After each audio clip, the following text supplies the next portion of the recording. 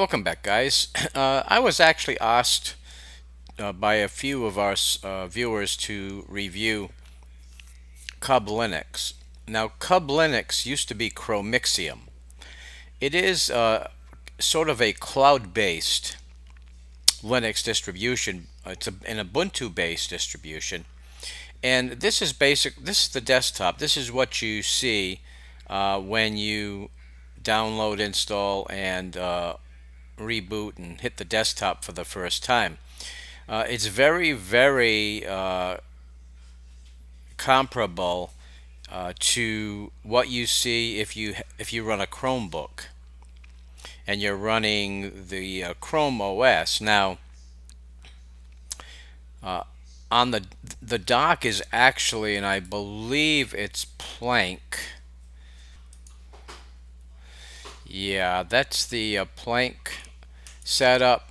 So what they've done is they've created a Plank dock, and you can drag applications to the dock, but it's set up and looks the same as if you were looking at a Chromebook. Now, it's got all of the Google applications: Chromium, Google Mail, Google Drive, YouTube. For file management, it is using Nautilus.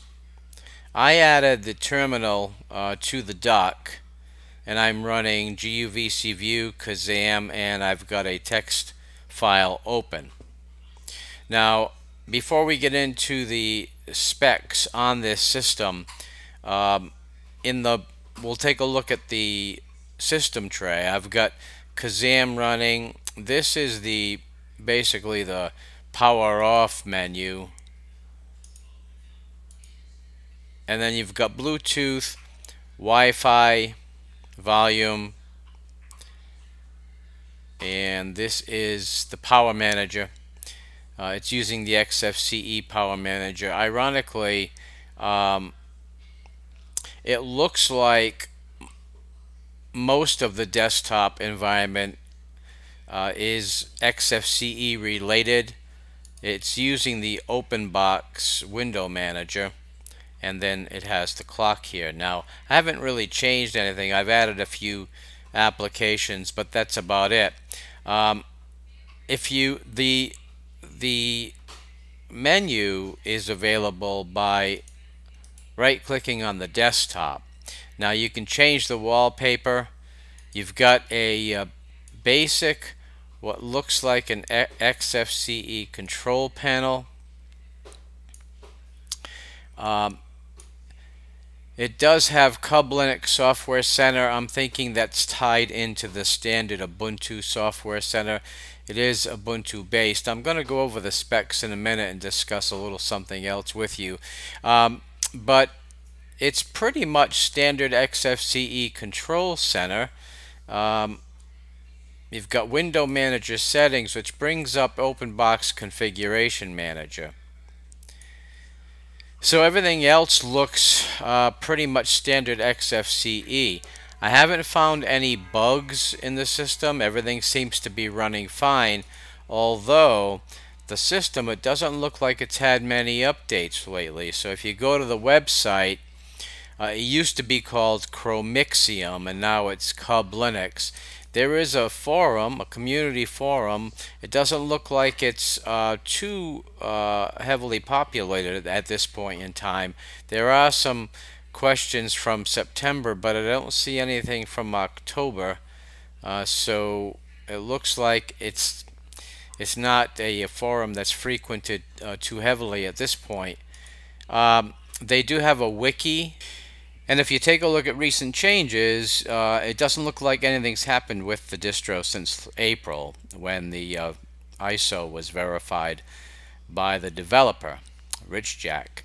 So now, if we take a look at the distribution itself, it is a very nice distribution, and it does have its own niche. There are, if you were helping somebody get away from Windows, and you wanted to, especially if they are familiar with a Chromebook, you might want to install this on their PC. Now it is built based on Ubuntu 14.04, so it is not current with the 16.04. However, if we take a look at the specs, now this is one of the things I wanted to go over with you guys. When doing a Linux review, it's very easy to overlook certain pieces of information that may be important to you. Some of you may have different criteria preferences than others, but I put together a little bit of a spreadsheet that has some of the things that you may be interested in with a particular distribution, and I want to make sure that I don't miss anything when I do the distro review. So I'm going to review this format with you, and you can leave me some comments. Let me know if you like this format, if you think I should add other things to this checklist, or maybe there are some things here that we're really not interested in. But let me go through this. Okay, so this is, I'm trying to standardize the review criteria. So I've got the distro name, and this one happens to be Cub Linux 1.0. It is version 1.0. Now the system that I installed it on, the specs are here. Intel i7 4790. It's got an NVIDIA GeForce GTX 760, 32 gigabytes of RAM, and it's on a 240 gig SSD. Now this particular SSD actually has 3 other Linux distributions, so this is the 4th Linux distribution that I have installed on this SSD. During the install, there was no option to forego a bootloader install. I prefer when a distribution gives you the option to either install a grub bootloader or not. This one does not have the option to not install a bootloader. My Wi-Fi dongle was available out of the box for the Wi-Fi install. I did not have to hook up Ethernet.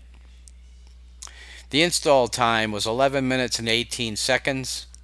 Boot is 9 seconds. That's pretty fast. From the time I click on the grub menu until I hit my desktop's screen, 9 seconds. The default kernel is 4.2.0-34 generic. RAM usage on first boot was 454 megabytes. CPU usage on first boot was 1% or a little less than 1%. NVIDIA is available through an installer. I did not have to install through the command line. If we go to the applications menu and go to settings, you can see additional drivers. That's where NVIDIA and Broadcom are available to install. However, ironically, Broadcom, I did not have to use the additional drivers menu. It was recognized out of the box. File manager is Nautilus. It's listed as files 310.1. Window manager is OpenBox. The desktop environment, that really should say XFCE, because that's what it looks like. It looks like it's mostly XFCE. There are 47 wallpapers available, and they do have a very nice assortment of wallpapers. They're using nitrogen for wallpaper changing. There are 3 icon sets and 13 themes available. It's a default icon Cub Linux and default theme Cub Linux Blue. And as I said, it's Ubuntu 14.04, the long-term support version. Steam, I installed Steam, and it works fine.